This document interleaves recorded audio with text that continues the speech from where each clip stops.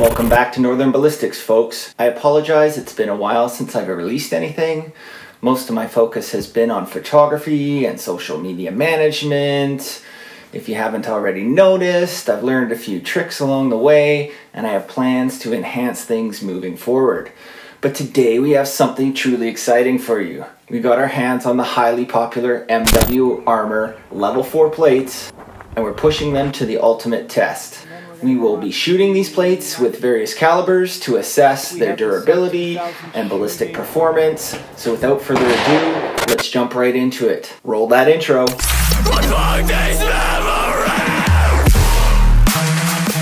Alright.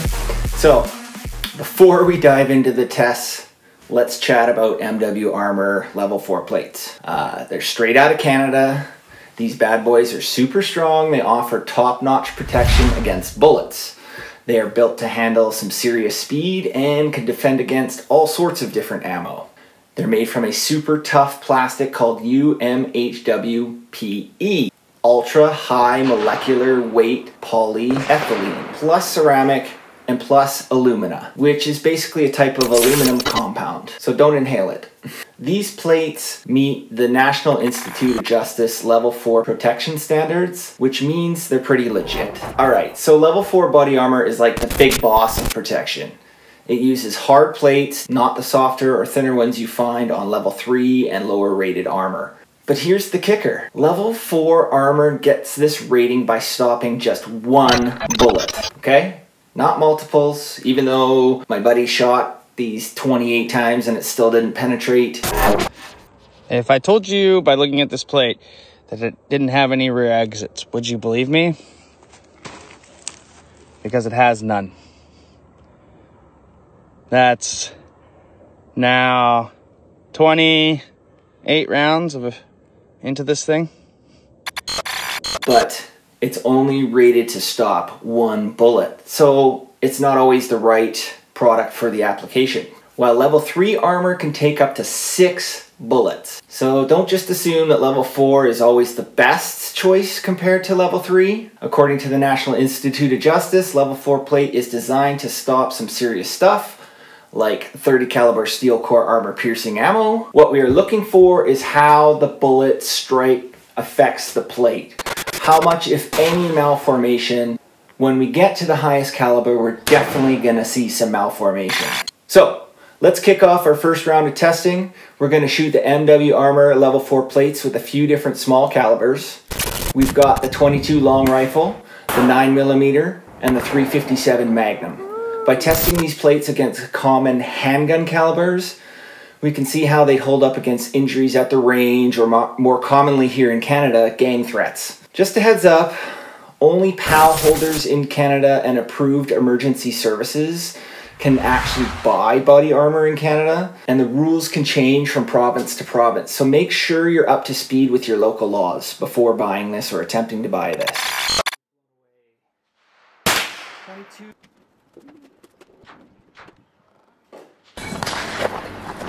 Absolutely nothing in the rear. Nothing in the rear. Here you can see Jamie shooting some 357. We were shooting some 9mm out of the sub 2000, 9mm out of handguns, including the Shadow Systems MR920. All stood up great. Full metal jacket PMCs.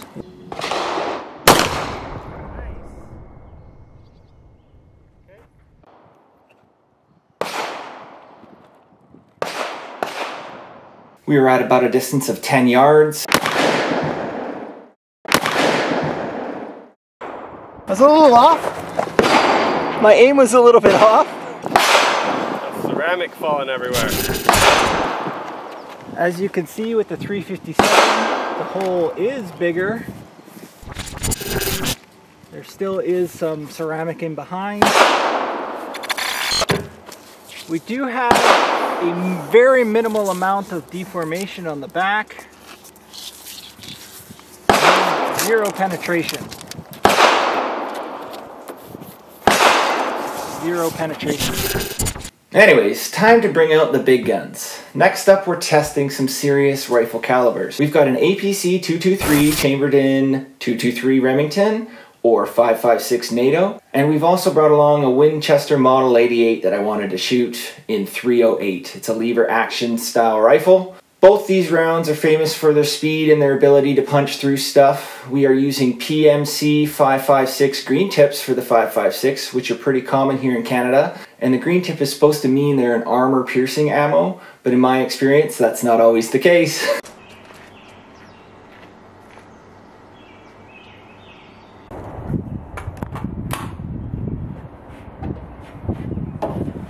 So now we're going to shoot it with 5.56. 223, 5.56.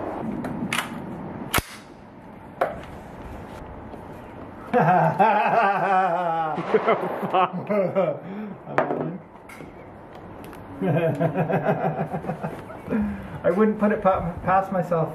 Ah. Every single time. Direct hit. 5.6 green tip right there. No penetration whatsoever on the back here. You can see a little bit of deformity there, but nothing your body can't handle. Is it red? Yeah. Oh, My God. face. Wow! Holy smokes. Jesus. That's quite the bulge, but it did not penetrate. That's gonna have, you're gonna have cracked ribs, you're gonna have major damage, but it did not penetrate. And holy smokes, was that powerful? That was insane. Holy oh. And I was aiming there, and I got it there on iron sights. We wanted to shoot them with some hardcore armor piercing rounds, like the 338 Lupa Magnum or the 50mm BMG, but we hit a bit of a snag getting our hands on these specific calibers before the test. Sadly, we couldn't get them in time to finish this part as planned, but don't worry, we've got some more clips coming your way in the future. Alright, after checking out the footage and giving the plates a good look over, it's time to wrap this up. These plates stayed solid with rounds up to 5.56, and even with the 308 we saw some bending, but no breaking. Sure, you might need a trip to the hospital, but at least you won't be full of holes. And that's a wrap on our test for the MW armor plates. It's clear as day that these plates are a solid choice for personal protection, whether you're law enforcement, military, or just a regular Joe looking out for your safety at the range. We hope you found this test both helpful and fun to watch.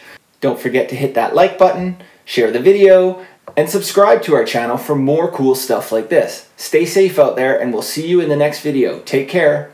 Oh yeah, one last thing I forgot. Make sure you go follow Jamie at BC Ballistics.